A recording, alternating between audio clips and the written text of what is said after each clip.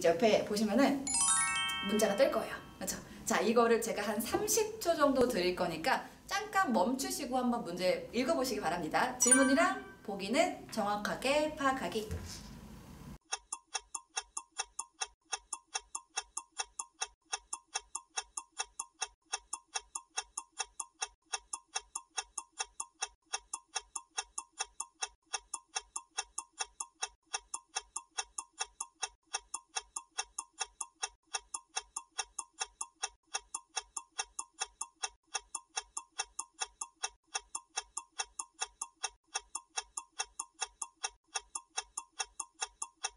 다들 문제 정확하게 읽으셨죠? 그러면은 첫 번째 문제부터 한번 순서대로 풀어나가도록 합시다. 자, 준비하시고 고고씨!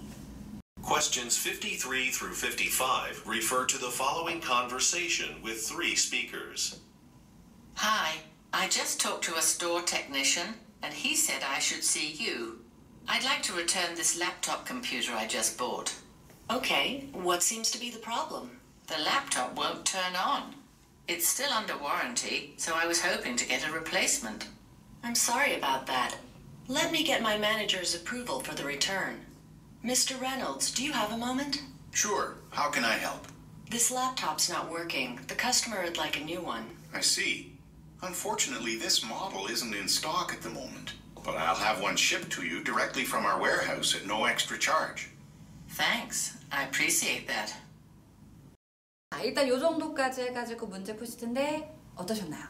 약간 스토리를 알고 듣는 거랑 모르고 듣는 거랑 조금 다르지 않나요? 이제 첫 번째 문제부터 한번 오늘은 조금 시간이 없기 때문에 좀 짧게 빠르게 포인트만 한번 봅시다. 자, 일단 첫 번째 What product? 무슨 제품들이 지금 speakers discussing 얘네들이 이야기하고 있는가? 대화의 주제, 그쵸? 목적 같은 것들. 자, 이 친구는 크게 해석할 필요는 없이 그냥 포인트 찍고 가시면 좀 좋은 문제겠죠? 자, 가보도록 할게요. 첫 번째. Conversation with three speakers.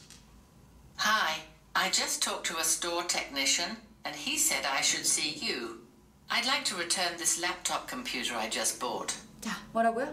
I'd like to return this laptop computer I just bought. 뭐를 지금 리턴하고 싶다? 이 랩탑 컴퓨터를 하고 싶다. 와우, 직접 언급해줬어. 너무너무 땡큐한 문제였죠. 그쵸? 자, 그럼 다음 거 한번 가봅시다. 이제 고객의 말에 따르면은 제품에 대해서 무슨 문제가 있었는가 라고 지금 물어보고 있네요. 자, 갑시다. ABCD. Okay, what seems to be the problem? The laptop won't turn on. 뭐라고요? 지금 랩탑이 The laptop won't turn on. won't turn on. 그쵸? won't turn on. will not의 줄임말 won't turn on. 켜지지가 않는데요. 근데 요것도 되게 친절하게 지금 뭐예요? will not turn on 이라고 언급이 되어 있죠. 그쵸? 빠르게 찍고 일단 내려가 보도록 하고. 자, 이제 마지막에 남자가 제안하고 제공하는 게 무엇인가? 라고 하는 거 한번 들어볼게요. 자, 갑시다. It's still under warranty, so I was hoping to get a replacement. I'm sorry about that. Let me get my manager's approval for the return. Mr. Reynolds, do you have a moment? Sure. How can I help? 자, 남자 등장했죠? 집중합시다. This laptop's not working. The customer would like a new one. I see.